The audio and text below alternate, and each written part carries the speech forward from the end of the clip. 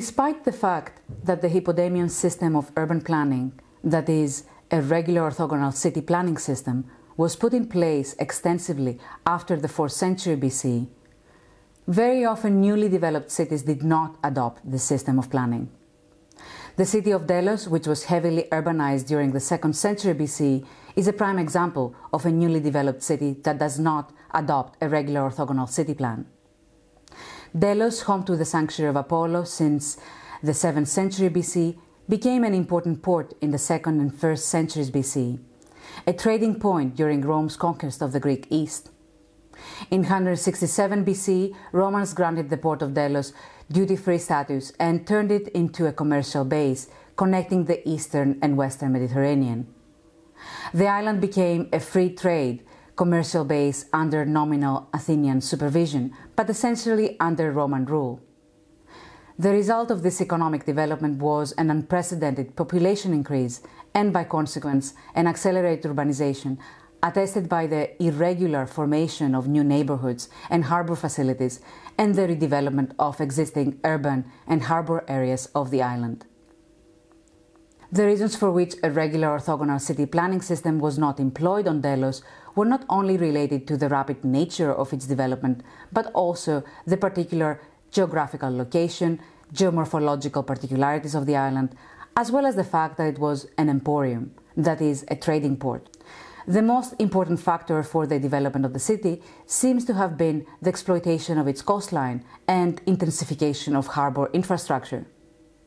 Instead of devising the new areas of the city in accordance to a rigid orthogonal plan, the new residents thus created neighborhoods around the island's commercial centers and natural harbors in order to accommodate the growing emporium of the port city and followed the geomorphology of the island in their planning. For example, 2 new neighborhoods, the Stadion and North districts, were created next to 2 natural harbors. It was more important to be able to access these areas from the sea than to create a homogeneous plan of the city. We noticed the accessibility of the harbor of the North district as we approached Delos from the north. In fact, this harbor is a better choice when coming from the north, say from Chalkis, and facing south winds, which are not as often but really powerful when they occur. Furthermore, whereas the layout of the new neighborhoods of Delos is relatively regular, in that they present some parallel streets and orthogonal insulae or city blocks, these are not regularly shaped. The size of the insulae in these neighborhoods varies.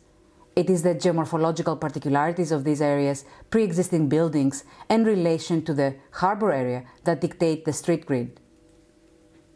For example, the insulae of the Stadion district are regularly placed next to the retaining wall of the pre-existing stadion on the west side, but their size varies on the east side as they follow an irregular street that leads to the maritime front of the neighborhood to the east. Regardless as to whether the Hippodamian system was followed or not, by the 2nd century BC, when Delos was rapidly developed, city planning took into account issues of water management and hygiene. In Delos, for example, we see underneath the ensign street level in the irregular street grid of the city an extensive sewage system that directs the wastewater of the houses outside the city. Waste from the latrines of each house is directed to this sewage system. Water is essential for life in the city, and residents made sure to take advantage of the resources available to them. The residents of the island of Delos ensured that the water from the major water source of the island, the Inopos source, was channeled into a dam originally built in the 4th century BC, which was in the Roman period connected to an aqueduct feeding the growing number of baths that clustered around the main harbor of the island at this time. The residents of Delos also built an impressive recharge well, which stored groundwater in order to increase the amount of available water during arid periods. Furthermore, almost each house on Delos was equipped by a large cistern cut into the ground and located underneath the courtyard of the house, which stored rainwater. In short, residents were building their city and houses according to principles of sustainable design regarding water management. A city develops around 3 gravitational points: the religious, political, administrative, and commercial points. These 3 points of convergence usually form the center of a city, but various reasons may lead to such centers being at the borders of a settlement. We see this clearly on Delos, where the marketplace is clustered around the sanctuary of Apollo and accompanying administrative and political buildings, and were located next to the area of the main harbor at the west maritime border and facade of the city.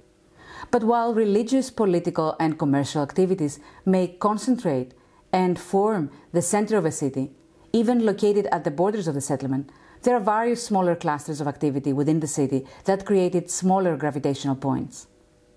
On Delos, for example, the development of new neighborhoods next to natural harbors pulled the gravity of the city center at the main harbor area to these areas at the northeast and northwest. The commercial activity evidenced in this neighborhood shows clearly the consequence that the operation of the small harbors had on them.